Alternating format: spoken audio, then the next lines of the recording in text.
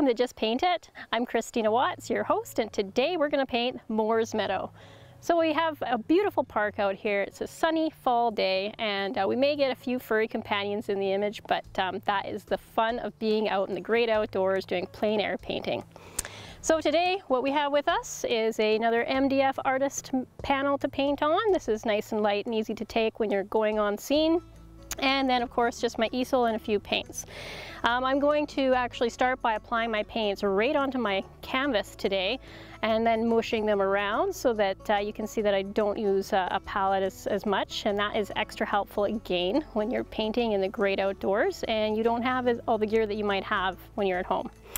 So we'll start with our titanium white, and I am literally going to take my palette knife here and we're going to kind of come in and run some sky in. So when you're doing this, it's good to just be free and just get the paint right on the canvas. We do have some sunshine out again today, so this may dry relatively quickly, and it's important to move fast. Another trick of the trade is to use larger brushes or palette knives or tools so that you can get in and get the job done as quickly as possible.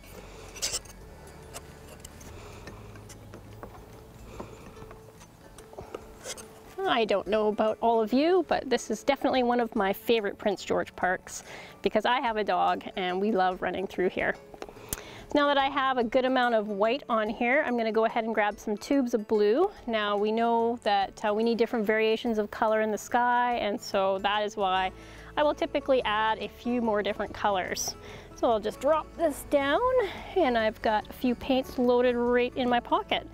Another one that I enjoy is titanium buff. So that is a off-white beige color, and again it just adds to the different spectrum going onto your canvas. So I'll go ahead and put some here, here, and we can do a few streaks down here.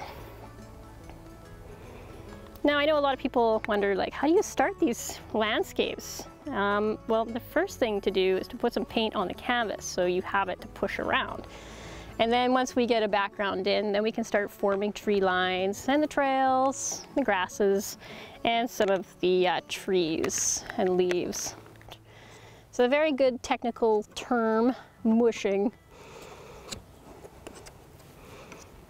So the beauty of a palette knife is, for those of you who really kind of get caught up in just using a brush, is that if you have any handshake or if you're really just looking for impressionistic looking art, you're going to get it with this tool.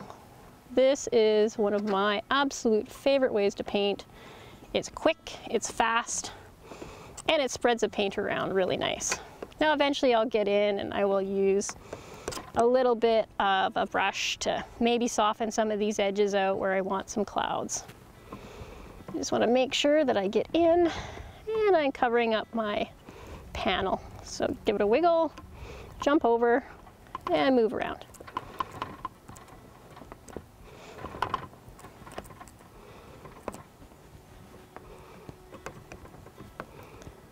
Now when I'm looking at sky formations today, we can see that our clouds are kind of drifting over this way, and I've come up with some verticals here in the sky, but I will adjust that in a second.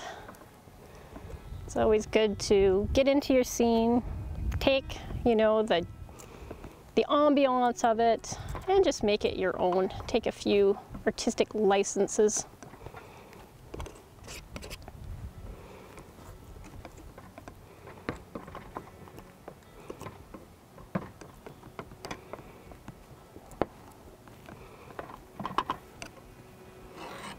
All right, this is looking good. We got some good blues in here. Try not to overblend. Overblending can just lead to one big flat color on your surface.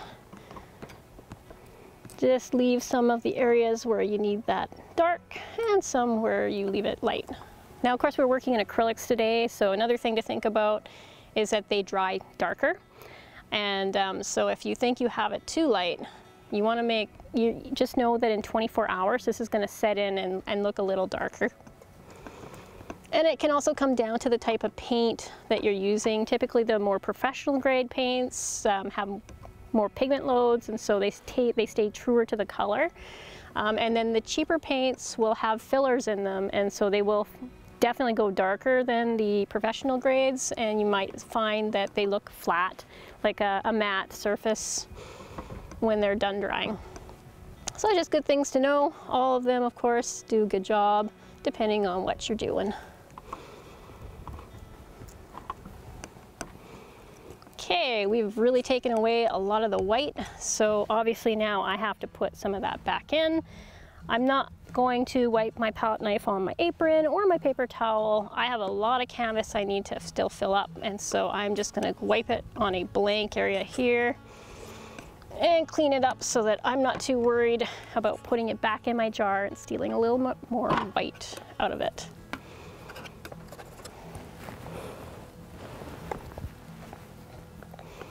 Okay, now this is the time where I start thinking about my clouds, some of my tree line. I'm gonna have more of this about the meadow. So I want, you know, just a small bit of clouds up here, and the trees are gonna go in over top of this. Now it's good to have some down blue before you put the trees in, just so that you can leave gaps between the branches to see the sky. So I wanted to for sure cover that area. All right, grabbing a little bit of white out of my bucket here, and I'm gonna come in, just check a few clouds out. I know some of them have got some gray on the bottom today too. I may touch a little bit of that in, but let's see how this looks first. Now I'm gonna put these rather high because, like I said, we've got some trees going in, and as you can see, because I have the blue on there, you just want to really get in and get out, and then wipe it away on your canvas. Otherwise, you are doing nothing but pushing around and making blue mud. Okay, another trick with palette knife is just lightly touch the canvas. So what it can come down to is how heavy a hand you use with your palette knife. I recommend just using a soft light touch, just enough to hit the canvas and drift that paint around. And tapping, I love tapping too. And those of you who've been to any of my classes, you'll know that I will tell you tap, tap, tap a lot.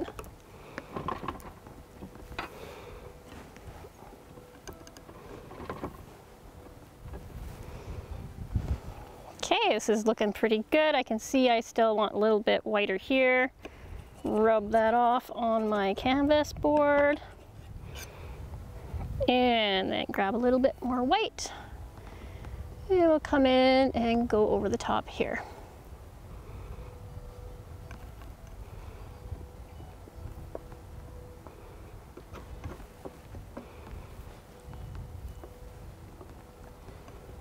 Okay, so that's all I'm going to do for now.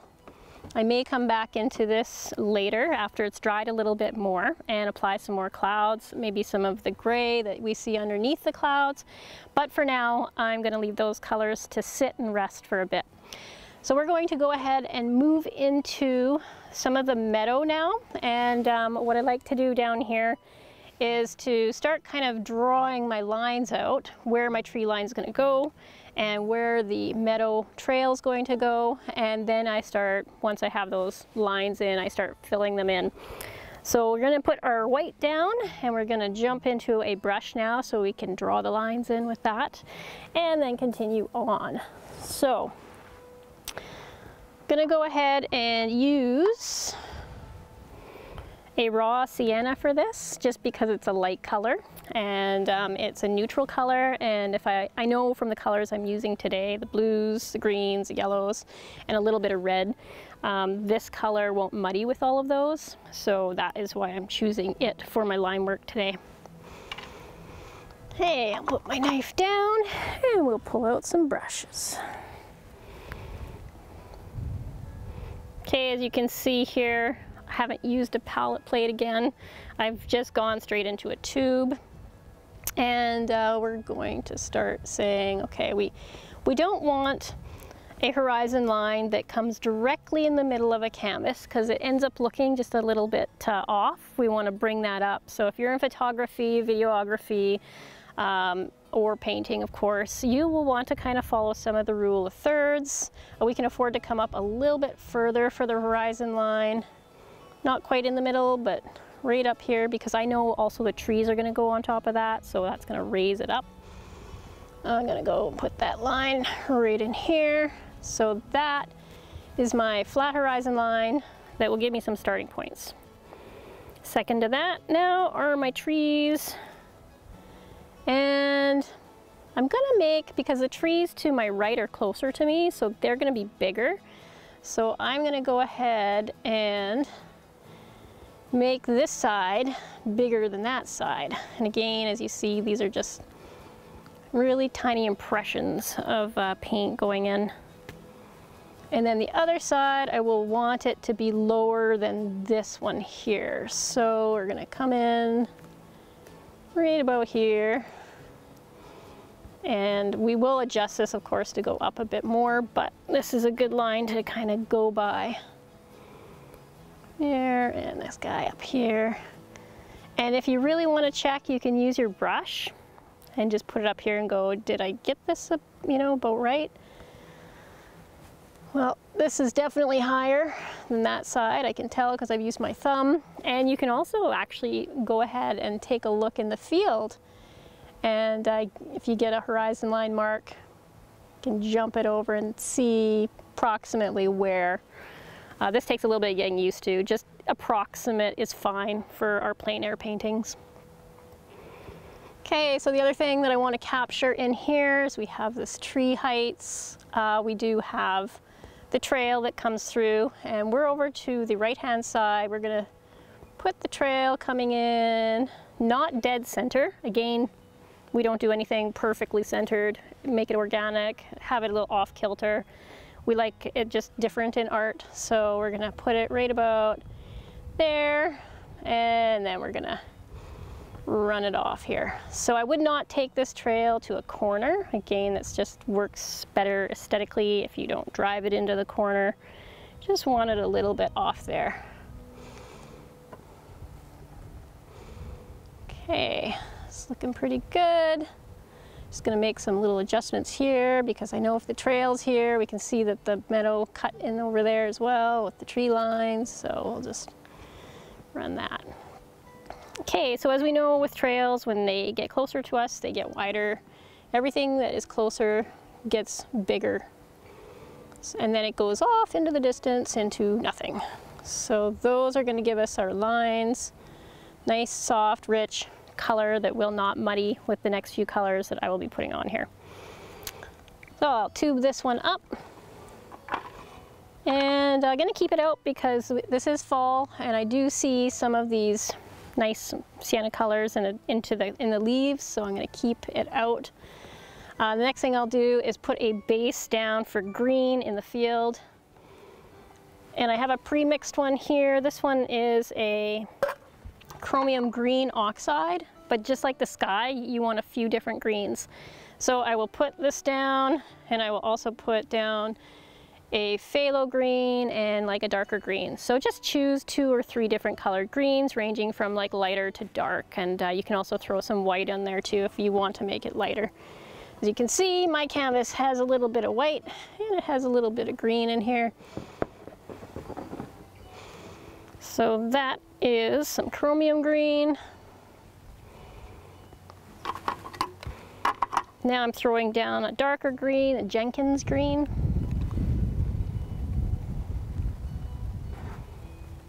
And I like throwing the darker greens kind of right where this tree line is here.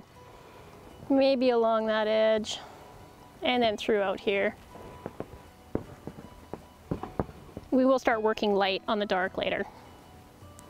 Just get that in. And our phthalo green blue shade. So we used a phthalo blue in the sky and we're using a phthalo green in the grass. They're just brighter colors generally, so if you see the phthalos, just know that they're bright.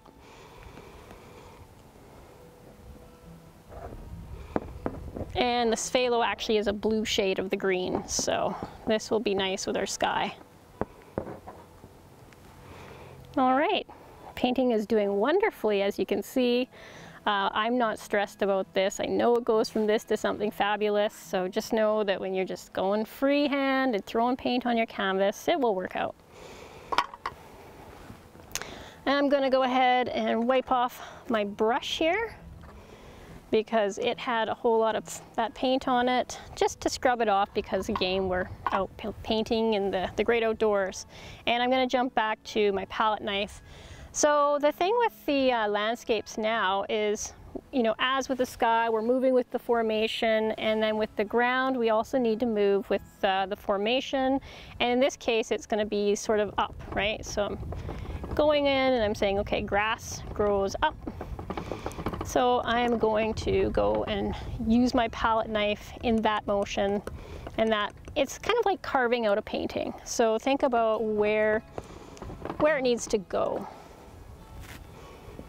Not too worried about my tree line right now. I just want to get in and get some of the work to my the land in here. Now nature's funny because even though I'm using, you know, 3 shades of green or 2 shades of blue, if we look around, there are multiple shades of green. Like we couldn't even make the amount of paint that it would take that would be perfect for every single one of those. I'm being careful to leave that line in so I can see it for my trail. It's because we're going to use those. And if I need more green, which is looking like I'm going to, I'm going to pull down on that one. I'm going to go ahead and just throw again on the canvas. So move fast, and just have a good time painting these landscapes. They're a lot of fun. They're enjoyable to paint, and it gets you in the great outdoors. And who can't help but be inspired when you're right there in the scene and in the moment.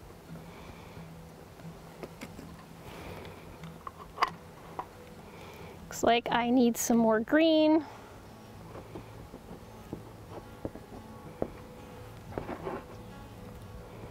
And I really love the dark green, so I'm gonna put some more of that on as well. We'll go dark before we go light. That way we'll have contrast.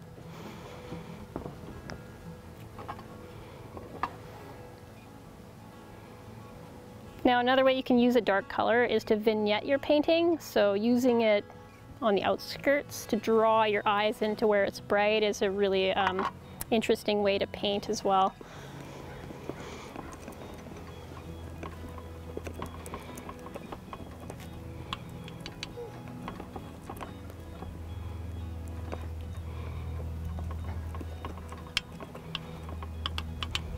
I'm surprised we haven't seen more of our furry little friends out. We had some guys here earlier. They were lovely.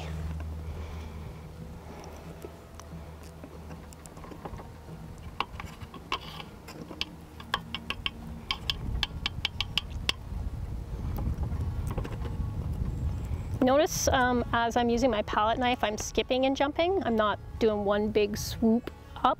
That just helps me break up those colors. And I'm kind of liking leaving some of these gaps in here because I'm gonna have to put them back in anyways. So it's important to just leave a little bit of those showing if you'd like.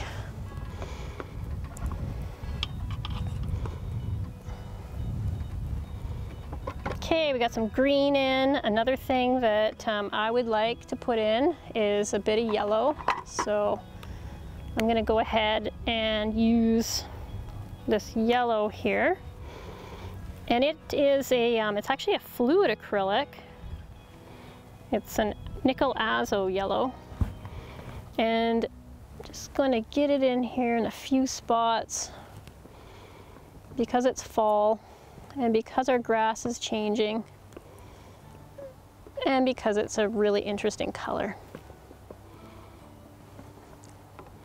So this is definitely going to be darker than what we're seeing out here because we need contrast for a painting, for one. And we're doing a quick plein air today.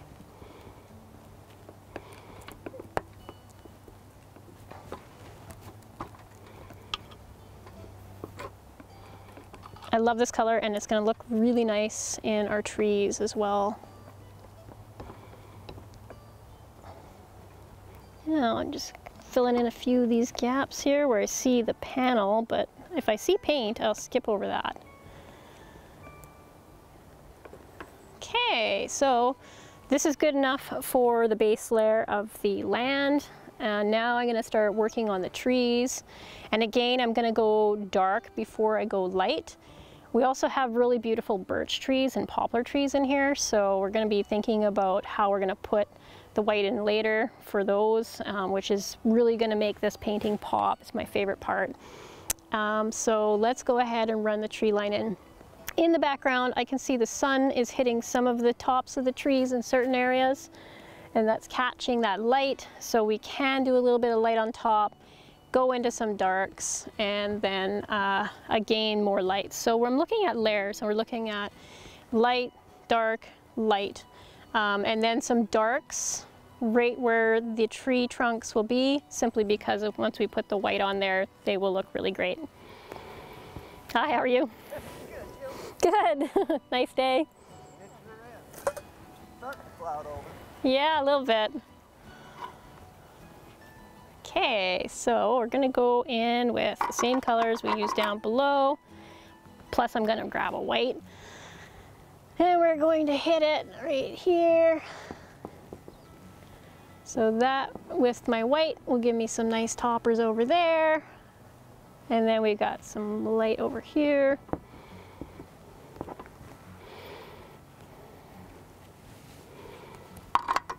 Dark, I'm going to throw the dark in underneath and right about there too. I really want to go dark in this area. So I want that to be different than the meadow here when we start putting in some contrasts. Okay.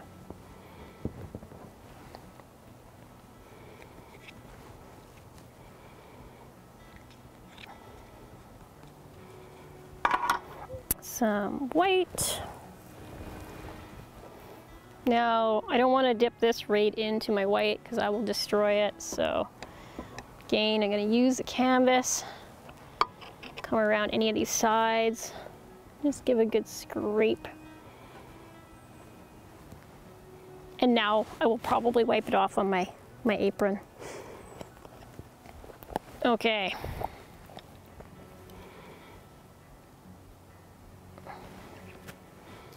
Okay, whites with the greens here, and whites up here.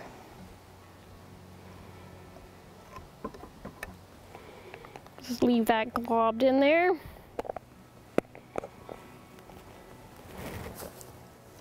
And I'm going to pull out the yellow, that liquid paint I was using, throw it right on my palette knife again.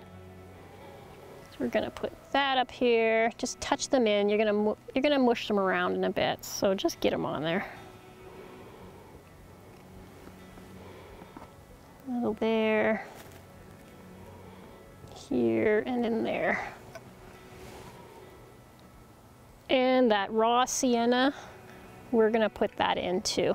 So all of these colors mixed together, the previous blues that are down there, these are all going to make for beautiful, beautiful greens, and just a variety of color that is going to really add to your painting. And our raw sienna.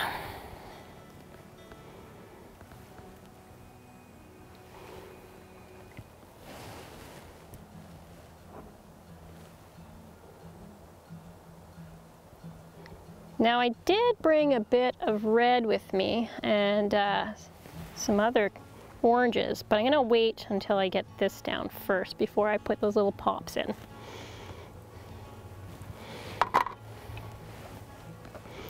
Alright, so again, we want to come in, remember, we want to tap this time and circulate your palette knife.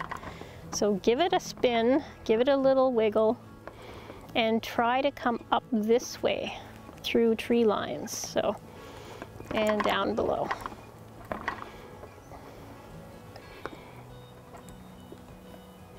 Now if you're here and you're trying to mush in that little area here that keeps jumping, go ahead and give it a swipe, but then come back up in a sec. And that should run it in okay. Circular motion, leave some gaps. See how I'm using my knife now? Now I've got some trees coming in and we have gaps behind this so we can see the beautiful sky that we've put in. Okay, so leave that, tap, tap, tap here, that's over there. And if you put a little too much sienna in, just mush it in. Using technical terms today, a lot of mushing, a lot of palette knife work. Actually, we've almost 100% palette knife painted this, minus the lines that we put in. Okay, get those in. Gain circular motions. See how when you come down with circular motions, it leaves bush lines. And then on this side. So I've lost a lot of my dark over here. I need to put that in. Going ahead and adding it in.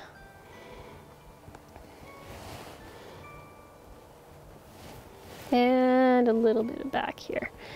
We're going to say that this is the light side and that over there is more dark. Okay, there. Lots of paint on this canvas. It is going to take some time to dry. But I love thick, thick paint. And I know a lot of people that buy art or are collectors, they love the feel and the texture of thick paint too. Okay, now I'm just adjusting my hand because I want some little bits of tops to this side, and I'm also tapping some of the color down. So I just reach my body around to throw that in there. We're doing pretty good so far. We just want to do this painting in roughly half an hour and at good speed so that we can catch all this. Okay, so good height over here.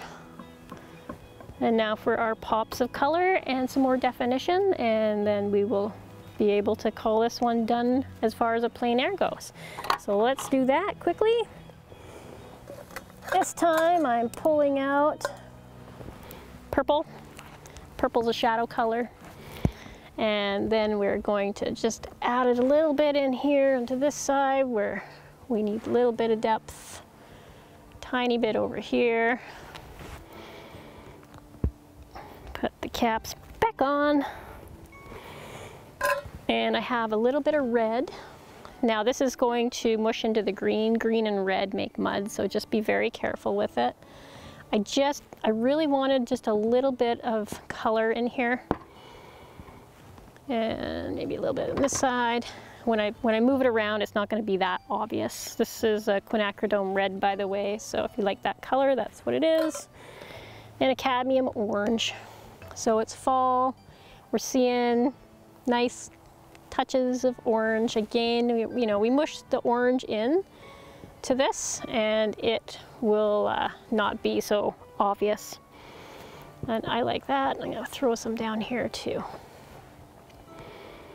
I was pretty careful with my tubes today, so they're not a mess on the lid. Okay, let's squish this in. So we've got the purple there. Purple and yellow are opposite colors. So on top of it being a shadow color, when you put it beside a yellow, because it's the opposite, it will help it pop. And as I have it on my palette knife, I'm going to move it around my canvas. So anytime you put a color somewhere, you can't just have it in one spot. You should have it in more spots. So that's what I am doing here. And we're going to run a little bit up there. Okay, orange. I'm going to touch some orange around here. Moving relatively quick. As you can see, I had the purple still on my brush here. My palette knife. And we'll just touch that in there. And then some red.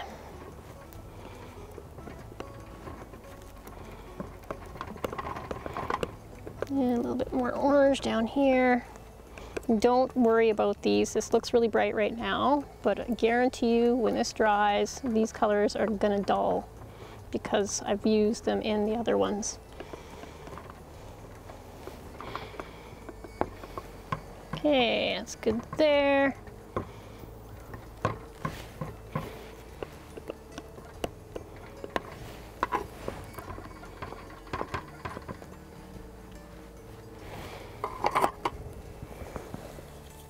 We'll work it back to light, and then I will put my tree lines in. Okay, a little bit of yellow here. I'm just doing this to tone some of that orange here. And to put that color there too. It's amazing how much paint has gone on this canvas, and you could continue doing this for a long time, but we need to get out of here before she starts to rain.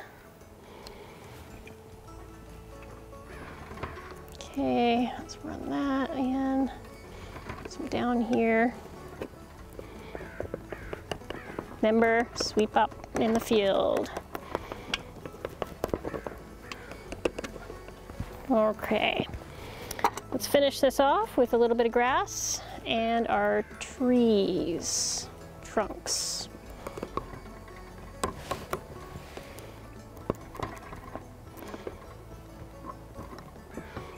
Wipe your palette knife off. I will just pitch this one now because I don't need it for anything more. Lay it down. Grab my white out because we need those lines in. I'm using a smaller palette knife now. Running it on the edge, so dipping it in. I'm really just trying to make sure that both my edges are covered. Because now what we're gonna do is we're gonna throw in some lines through here. Now remember, you need to make them different heights, different widths.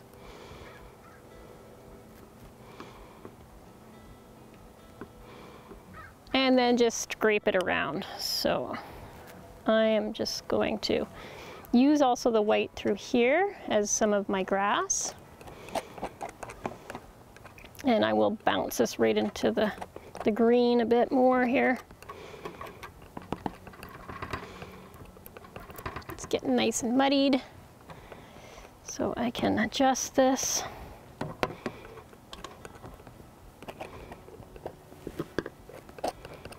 Nice little grasses in there. Sometimes it gets too much and you might want to fix that up later. Now we have to go in and scrape. So scrape, scrape, scrape. Now I'm using the tip of the palette knife for this. And try to remember too that, you know, you don't want them the same height, you don't want them the same width, and as they go away in the distance, they become smaller. And as you can see, you can just scrape back to the blue. It will give you some impressions of some over there as well. So now I am gonna have to get some cleaner white on my brush. My palette knife. We call these brushes in art. We don't often refer to them as palette knives. Everything is a brush. When you're drawing, even your pencil sometimes is referred to as your brush. Okay, more white. I'm gonna get that cleaned off. The other side has some trees. Almost had bloopers there. There we go.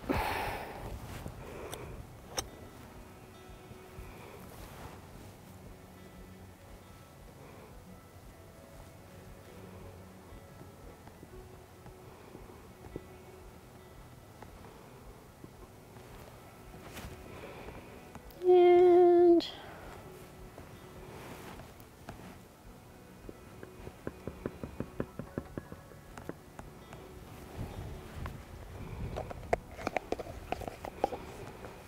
we'll leave that for our white.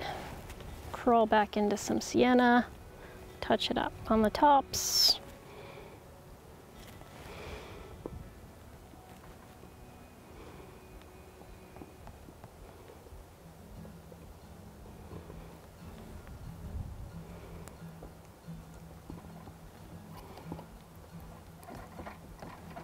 Now I'm just mushing some of the tops of these lines so that they look a little bit better here. I have lost some of the dark over here, so these are things I would pick away at.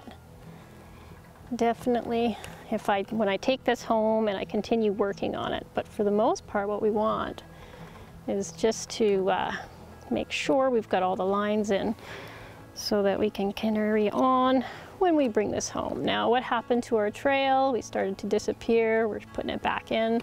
Remember, it goes out and then it comes back in and it gets bigger. So on that trail in, you don't want it to be a perfect line because the grass has come up and worked its way around it. You definitely want that trail to show. So what I do is I just come in and I wiggle some of that color back in with some of the green, and it trails off into the distance as a nothing left up top there. And there we go.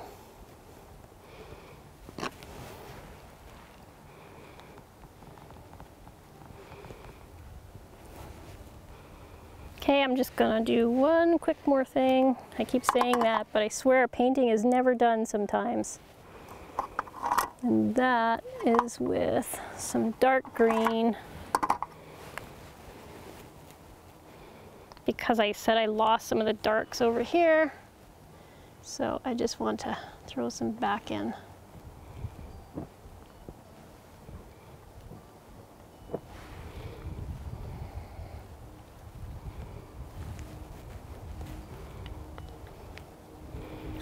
Those. And titanium buff. So we see also the grass line coming in from the side. I just want to capture some of that. Now the titanium buff is your off-white, so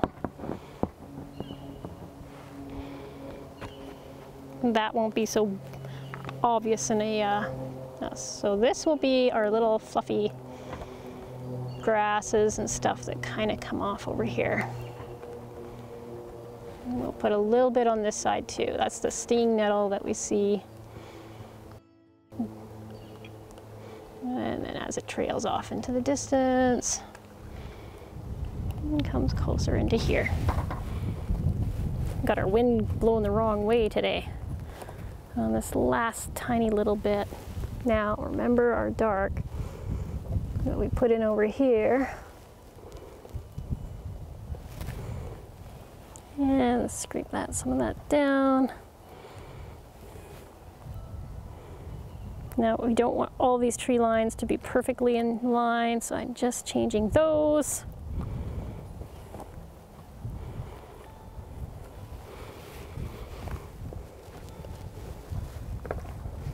Skimming the surface here and there. Pop some of that color down, move it around. Okay, I'm going to stand back for a quick sec, take a look, see any major adjustments before I take this home, where I might continue to work on it some more there.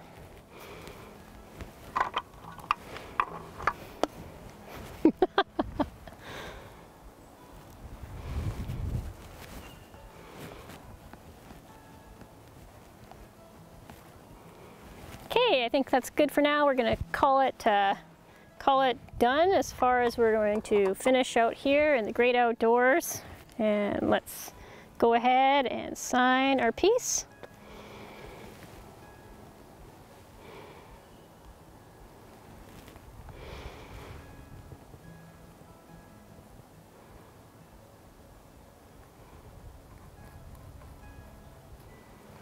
Okay, and you have yourself an artful day. Thanks for watching.